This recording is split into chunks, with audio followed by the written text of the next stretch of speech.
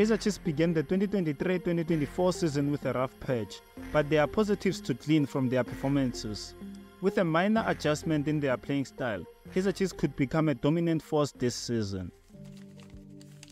In this video, we'll discuss why Kaizer Chiefs struggled at the start of this season and what's needed for the team to advance and compete for trophies.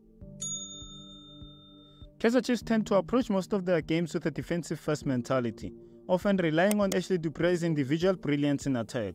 This strategy leads to both Kaizer Chiefs' central midfielders, Castillo and Maart, dropping deep to avoid conceding goals.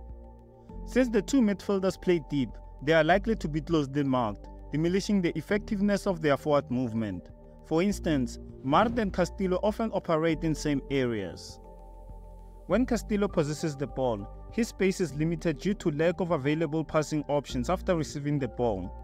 This would often result in a backward or sideways pass, but his individual brilliance allows him to advance the ball forward. This approach renders the attacking midfielder ineffective. A clear instance of this is evident in their game against AmaZulu, where Mdansane was virtually absent.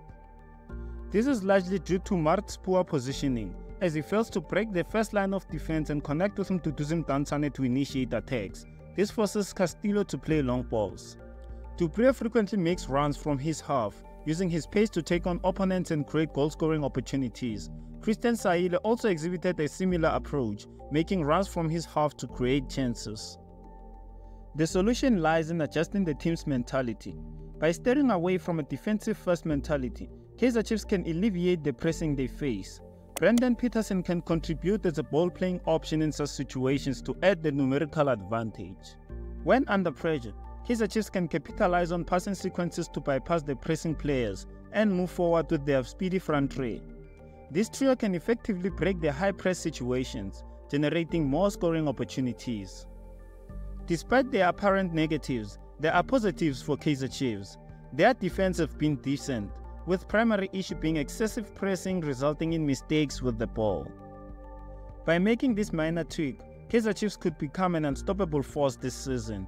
Yusuf should focus on advancing the ball when receiving passes from centre-backs and defensive midfielders, rather than focusing on being defensive.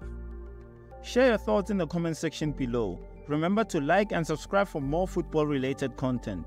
Thank you for watching.